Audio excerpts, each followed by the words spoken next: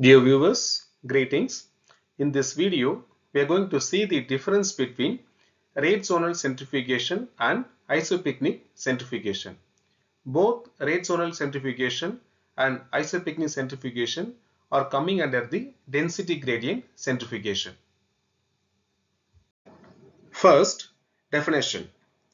Rate zonal centrifugation is an analytical technique used to separate particles of a solution depending on the size but not on the density.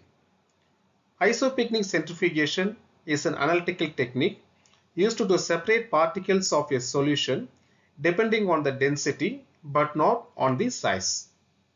Second, particulate nature. The particles from rate zonal centrifugation are differ in size, but the particles from isopycnic centrifugation are differ in density. Third, particle separation. Particles from rate zonal centrifugation are separated on the basis of sedimentation rate. Particles from isopycnic centrifugation are separated on the basis of sedimentation equilibrium. Next, sedimentation. The particles from rate zonal centrifugation are not completely sedimented and the particles from isopycnic centrifugation are completely sedimented.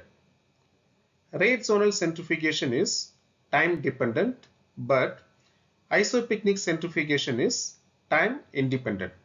Regarding the speed, the rate zonal centrifugation speed is low speed, but the isopycnic centrifugation speed is high speed. In rate zonal centrifugation, swing rotor was used, and in isopycnic centrifugation, fixed angle rotor and swing rotor was used.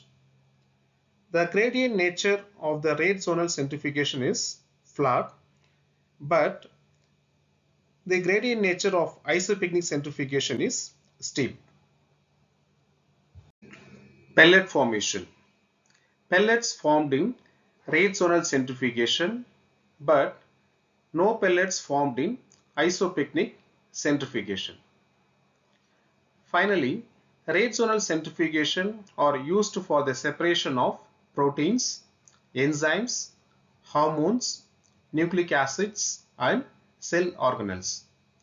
Isopycnic centrifugation was used for the separation of subcellular particles like mitochondria, lysosomes, and peroxisomes. Dear viewers, that's all about the difference between rate zonal centrifugation and isopycnic centrifugation. Thank you for your support. Thank you.